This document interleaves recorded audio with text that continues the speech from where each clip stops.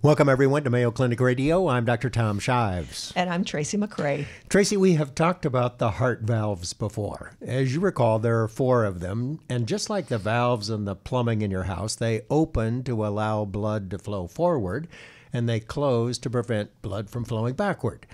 Now, the valve between the 2 chambers on the left side of your heart, that is the left atrium, the left ventricle, that is called the mitral valve. Now, there are 2 things that can go wrong with the mitral valve. The opening is too narrow, and that restricts the flow of blood to the rest of the body, or it doesn't close the way it should, and blood leaks. The blood flows backwards. And here to tell us about repairing the mitral valve with the help of a robot is Mayo Clinic cardiovascular surgeon Dr. Rocky Daly. Welcome back to the program, Dr. Daly.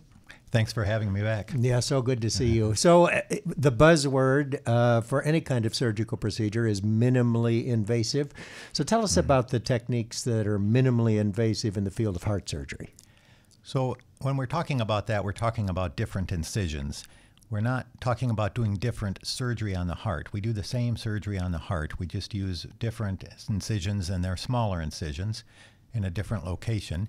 And we think that that helps with time to recovery. It does seem to help patients recover and get stamina back sooner. So you can do those minimally invasive surgeries with or without the robot, right? Well, that's true. We can. I think the robot helps us in a lot of ways and makes it a little bit easier, actually. And tell us how that system works. So the robot really moves the surgeon's hands inside the chest. And we can put the hands or the arms of the robot in through little incisions, and then they work just exactly what the surgeon wants them to do, while the surgeon working on the robot sits at a console that's remote from the patient. So you're not even at the operating table? One surgeon is at the operating table. Okay. You should understand, because we do want somebody right there that's working on the patient, and they do their work through a little incision that's about an inch long, or as little as an inch long. And then the other surgeon sits at the robot console and controls the arms or the hands of the robot to work inside the chest.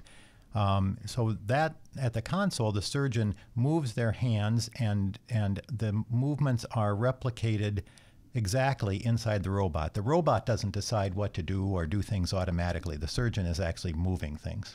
You said that for the patient, a minimally invasive robot-assisted surgery, they can recover more quickly because they're not being opened up so much. Is it easier for you as the surgeon, or is it harder? It was harder for me at first because I had to learn these minimally invasive techniques.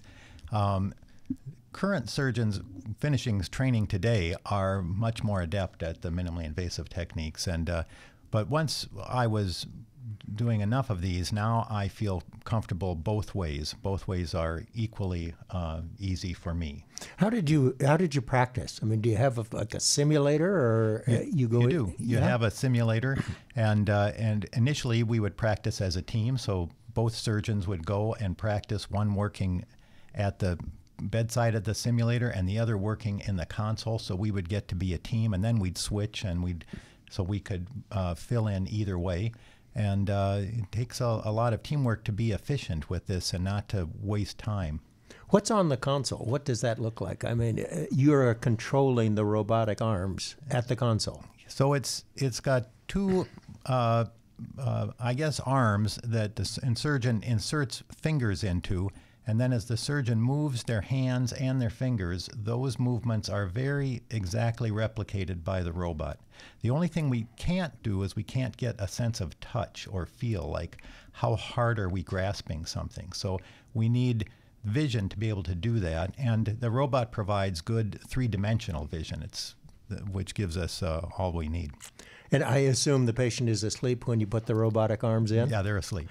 Okay, and then are they then on the heart? Are they on a bypass? So on the heart-lung machine? Right, so the surgery on the heart is exactly what we would do with an open surgery. It's on a heart-lung machine. We have to stop the heart, open the heart, and work then directly on the valve.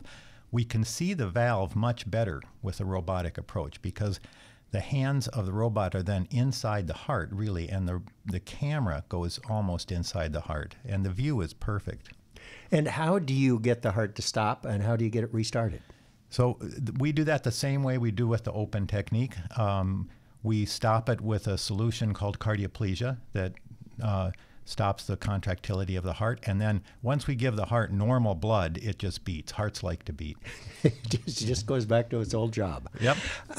It's good to know. Yeah. So tell us about the mitral valve. Is that the one that there is most often a problem with, and what can you fix? Well, most often we see problems with the left-sided heart valves, either the valve leading in, which is the mitral, or the valve leading out, which is the aortic valve. And we can, of those two valves, the mitral tends to be easiest to apply repair techniques. We don't have to replace it for certain types of lesions. We can repair it. And how do you figure out what's wrong in the first place? How do you know what you have to fix? Well, echo is usually the most reliable way of seeing it. And that's an ultrasound test? That's an ultrasound that's done from outside. And it shows you the function of the heart and what may be wrong and how the blood is flowing? And even the structure of the valves now we can see with high resolution with echo. It's pretty amazing. And what's the most common problem you see with the mitral valve? Leaking. That's called regurgitation. Right. In the United States, the biggest problem is leaking of the valve, which is called insufficiency or regurgitation. And you can fix that with the robot? 90% of the time we can fix it. And if you can't fix it, do you have to replace the valve, and can you do that robotically? Yes and yes. We would have to replace it, and we can do that robotically. And then if you have to replace it, what do you use? A mechanical valve, or do you use a... Yeah, there's two types of valves, either mechanical valves or tissue valves. The mechanical valves will last forever, but they require a blood thinner, and the tissue valves don't require the blood thinner, but they might wear out.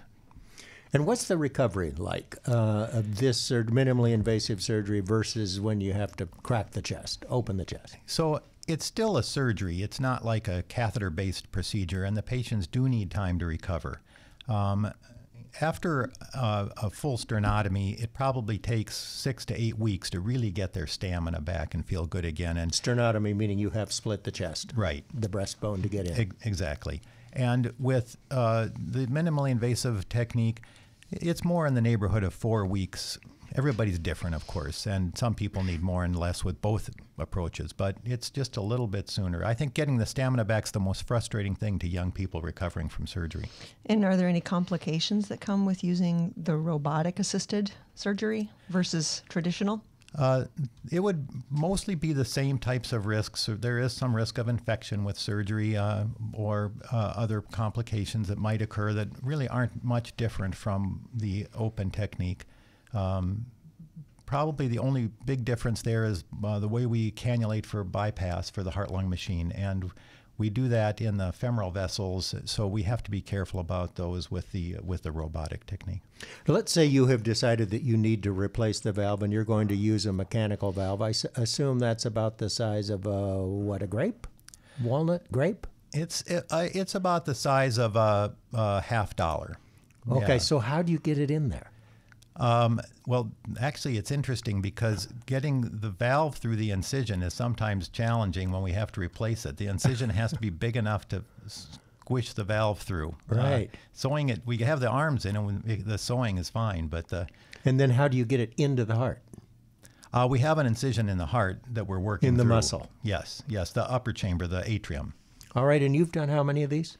Over 900 now.